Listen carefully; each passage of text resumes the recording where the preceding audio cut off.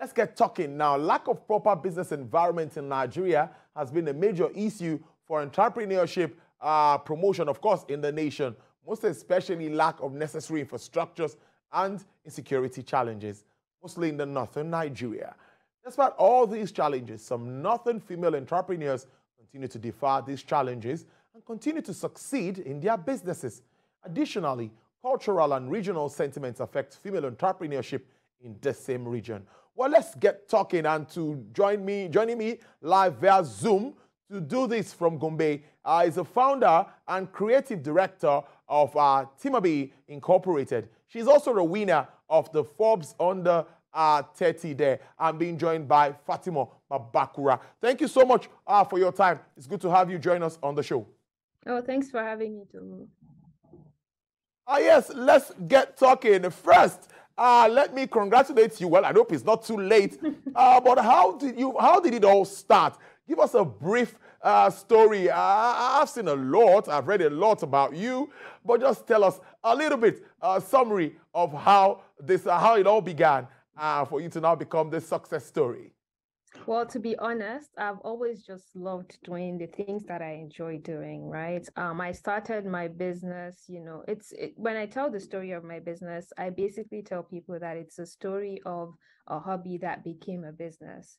So I started, I would say, as a hobby around 2014, and then it became a proper business around 2017. And, the reason why there's two different times for when it started is obviously it was a hobby in 2014 because, I was just doing it because I enjoyed it, not really looking to make money off of it. And then 2017, I really saw the potential and decided, okay, this is going to be a business. So, I've always just loved designing handbags, clothing, whatever it was, like somehow, somewhere there, I've always just, loved the idea of being a creative, especially when it comes to the fashion sector.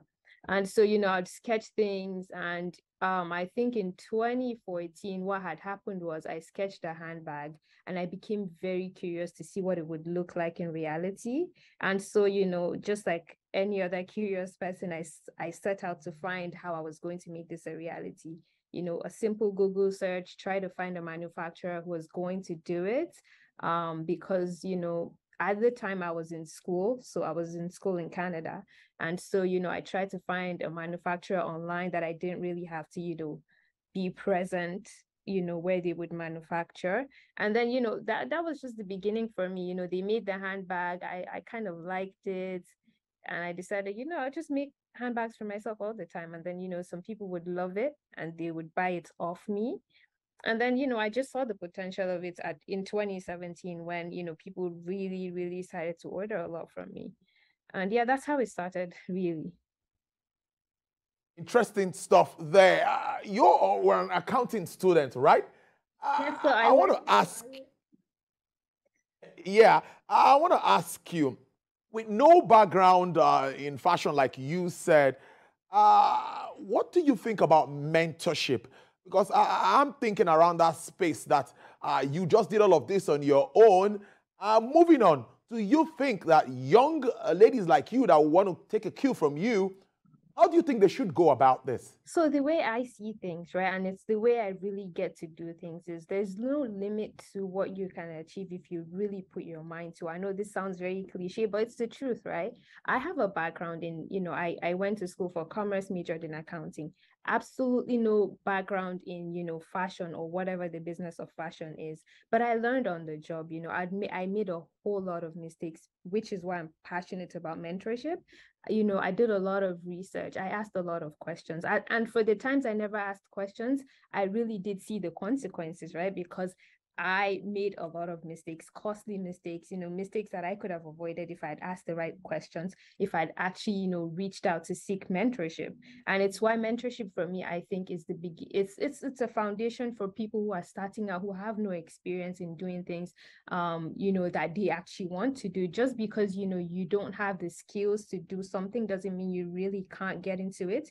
You can get into it, learn on the job, and really, really excel and do good at it. And obviously, like, pay it forward, right? So I'm very passionate about mentorship because that's something that I didn't seek out like early on. And, do I regret not doing that? Absolutely not, because now that I think about it, it was meant to teach me a lesson. And, I think it's one of the reasons why mentorship is at the core of my purpose as a person. And, small businesses like yours face challenges in this part of the world, and we must agree to that fact. Sometime early last week, I think early this week, was the World MSME Day. We discussed a lot about that too. So tell us about these challenges and how you were able to surmount some of them, and how do you think others can move on despite these challenges? Finance, we can go on and on. Yeah, of course. So, the challenges that we face in Nigeria is very unique to here because, in 2022, right? I mean, you think about not having constant electricity. It's not something that people, in other countries really speak about, but it's something that we face on a daily. And with the way the world has changed, with technology, a lot of the tech machines or like products that we use require electricity. How do you begin to innovate and become creative when you have no access to these things? And if you decide to go the other way and okay, I'm going to power my generator, it becomes really costly. And those were the things that led me to moving my production out of the country, because at some point I did production in Kano. This was around from 2015. here, Sandy headquarters in the heart of Nairobi, Kenya. So in 2015, I tried to produce here, but because, we have a lot of problems, electricity was becoming more costly for me to produce in Nigeria when I compared it to, like producing outside of Nigeria, because, I would spend so much on gas. I would spend so much on, making sure that I'm training workers who don't have enough skills. And again, it's because they don't have access to, what is it called? The tech that they need to make sure that products are done at global standards. We can't power those machines here because we don't have access to power. That's just one of it. And then when we speak about funding, right, I think just not until recently, I don't think funding was accessible to fashion designing or even anyone in the creative space. And even now that it is it really, really accessible, or do you have to cut corners to get access to it? These are questions that people really need to look into. But yes, how did I overcome it? We move, we're Nigerians, that's how we look, that's how I see it. If you truly want to do something, you'd find ways. Yeah. So it's very important for you to like just be very creative with the way that you see things. I know a particular handbag designer in Nigeria who, because she couldn't really find the right skills, in terms of artisans to do a particular stitch. And she didn't really want to be spending a lot of money importing machines and working with them. She decided, I'm not going to make bags that have stitches. I'll just have bags that use a particular kind of adhesive just to make it work. And it turned out really great. So I think thinking outside the box is something that we really, really need to do as Africans, and particularly as Nigerians. Just like I can read out here, like, you are not just that average northern lady, because we know northern ladies most times to be conservative. Many of them do a lot of stuff, but they don't really come out to speak about it, or people don't really know about what they do. What's that thing? What's prompting you? What's that thing that is making you, we hear about you and everybody's talking about you. So what's that thing that makes you stand out, that makes you different? So the reason why I've decided, I'm also a very shy person, and culturally, like, I would want to just do things, stay low key, move on, if recognition comes with it, fine. If it doesn't, it's okay. I'm just doing the work, right? But I realize now more than ever that we need to be the ones to tell our stories, right? Because when you think about female entrepreneurship and you think about it in Nigeria, the picture that comes to mind, the first picture that comes to your mind is not a picture of a northern Nigerian lady, unfortunately. And it's not because, we're not creative or we're not great business women. We are just like any other, group of women in the world. The only difference is that they have decided to tell their stories, and we haven't. And it's it could be for cultural reasons, it could be for whatever reasons, but that has to change, because what happens when you don't tell your own story is other people would tell it for you, And, most times they don't tell it accurately, but you can't blame them because you haven't, you haven't told your story. And, it's very important for us to tell our stories because, it has a domino effect. I'll tell you from the Forbes 30 on the had, not just women reach out to me, I've had men reach out to me because, okay, they've seen a Northern Nigerian woman do it. It's you beating all the odds. And now they feel like I can also do it. If a woman from Northern Nigeria has done it, like, why can't I as a man do it? And, so when you think about it, it does have a great effect. It's for the greater good of the nation, because when you think about collaboration, especially in the creative space, you don't see a lot of collaborations with the Northern Nigerian people. And it's because, the picture that comes to mind is maybe we're not that creative. Maybe we can't get the job done, but you don't blame the people who think like that, because the only way you'd invite people to even learn about your story is if you allow them. And how do you allow them? It's for you to tell that story, right? Interesting stuff. Now, you'll be thinking about mentoring the young ones. I'm just asking, I don't know, what are you thinking along that line so that you can, help more to spread this positive message? Yeah, so for me, I'll tell you, one of the things so I grew up in Lagos, and one of the reasons why I think I turned out the way that I turned out is, right from school, catch them young. I'm very passionate about young girls because, one of the reasons why, I've gone on to, just be fearless in my pursuit of whatever it is I want to do is the fact that we had career days in high school, right? And I think one of the days we had someone come in and speak to us about entrepreneurship and just motivating you and telling you that there's actually no limit to what you can achieve, regardless of your gender. And, that stuck with me. It was a long time ago, but it's something that I think about on a daily. And I think, for you to build women that are fearless, that, don't feel like they have a limit, that can achieve success, it starts from the mindset. An average girl here would not think that she can achieve a lot of things, especially in the business space, because, society has taught her to think that way. But when we start to work on the mindset, they realize that it's achievable, it's attainable. They see people like me on the cover of Forbes and they realize it's not that hard to do. You reach out to them and explain to them that they just need to get the work done and ignore whatever society says.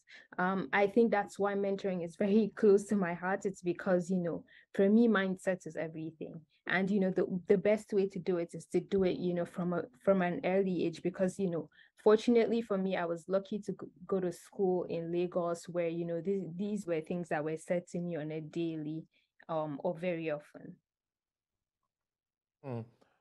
Before I let you go, I would like to know where you see your business in, I would say 5 years from now. What are you thinking? Where do you think you will be at that point? I continue to build a global brand.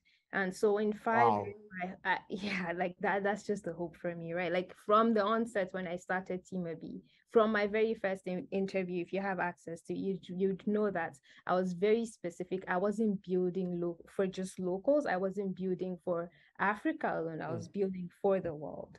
So I'd continue to do that work. But more than ever, what is very important for me right now is to make sure that I keep pushing the envelope for women entrepreneurship, especially women entrepreneurship, in regards to Northern Nigeria.